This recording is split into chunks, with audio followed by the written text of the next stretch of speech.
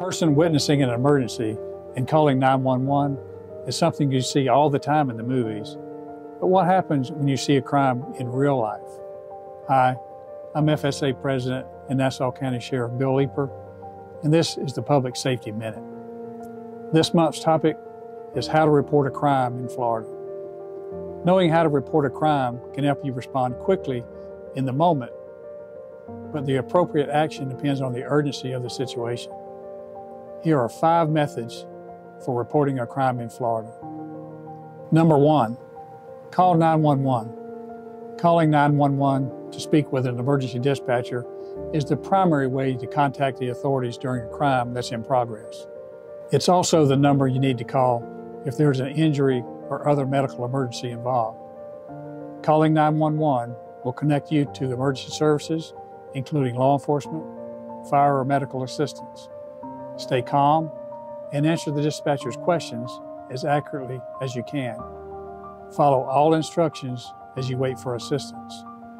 Number 2, call a non-emergency line. Not sure the situation is urgent enough for a 911 call? All agencies have non-emergency line you can call in less urgent situations. Check your local sheriff's office website for the non-emergency number. Save the appropriate number in your phone so you have it on hand when you need it. Number 3, report the crime via text or app.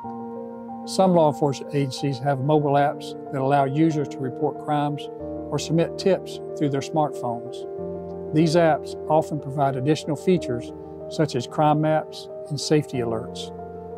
This is a good option for non-emergency situations. In an active emergency, calling 911 is the better choice. Number 4, anonymous tip lines. Did you witness something but are afraid to report it for your own safety? Many law enforcement agencies have anonymous tip lines or online platforms where individuals can provide information about crimes without revealing their identity. Crime Stoppers is another common non-law enforcement program that facilitates anonymous reporting. Some even offer a reward for providing valuable information. Lastly, number 5, visit the sheriff's office. You can physically go to your local sheriff's office to report a crime. Officers at the front desk or in the lobby can guide you on the necessary steps to take. This can be a helpful option if you feel unsafe or would prefer speaking to an officer in person. However you choose to report a crime, providing the information to law enforcement is part of being a responsible citizen and keeping your community safe. Take a few minutes to save local contact numbers, including your local sheriff's office's non-emergency number and local Crime Stoppers in your phone so you can access the information quickly later. Thanks for tuning in to this month's Public Safety Minute from the Florida Sheriff's Association. Stay informed and stay safe.